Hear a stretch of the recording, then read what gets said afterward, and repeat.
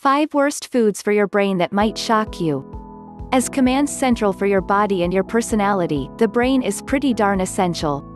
Obviously all of your thoughts, feelings, and memories stem from the brain, but it is also working really hard even when you don't think you're doing anything.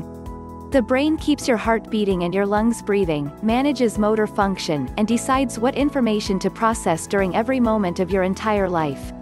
So keeping your brain happy and healthy is a big deal. But how to do it? It's not like we can lift weights with our brains or anything. One way is proper nutrition. Eating right not only helps to keep your head clear on a daily basis, it can also slow the rate of aging-related cognitive decline and reduce your risk of developing dementia. And not only should you eat lots of good stuff, it's also wise to avoid certain foods that are just the worst for your brain. Start by skipping or reducing the following 5 foods in your diet. 1. Mercury-laden fish. Fish is one of those tricky foods that can be both super healthy and really dangerous. On the positive side, fish is low in saturated fat, high in omega-3 fatty acids, and has a nice nutritional profile that includes vitamin B12, zinc, iron, and magnesium. But on the negative side, some types of fish are really high in mercury. Excessive consumption of mercury causes neurological damage in the brain. What's worse, mercury stays in the body for a really long time. To limit your consumption of mercury while still enjoying fish, avoid orange roughy, tuna, king mackerel, swordfish, shark, and tilefish. These are larger, predatory fish that contain high levels of mercury because they eat a lot of smaller fish that each contain a low level, thereby accumulating and storing it throughout their lives. 2. Processed and packaged foods. We know that processed and packaged foods are brimming with fat, sugar, and salt. These are the 3 distinguishing elements of the so-called Western diet. But we usually think about the effect this has on the body, not on the brain. Actually, it's all connected. A Western diet tends to cause an accumulation of fat around the vital organs, and this in turn has been associated with an actual reduction in the brain's volume, as well as damage to its tissues. A diet loaded with excess sugar, salt, and fat may also disrupt the ability of the blood-brain barrier to keep out harmful substances.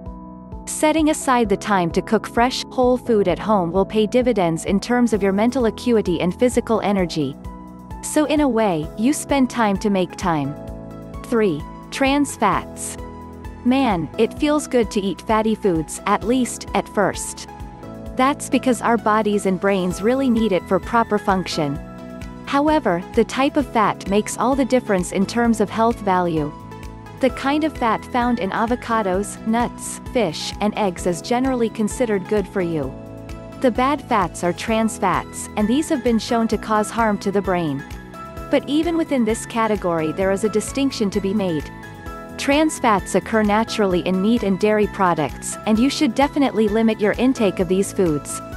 The type of trans fat it is best to avoid entirely comes in the form of hydrogenated oil, a commercially produced fat that is used in products like chips and crackers, margarine, creamy beverages, store-bought baked goods, and frozen meals.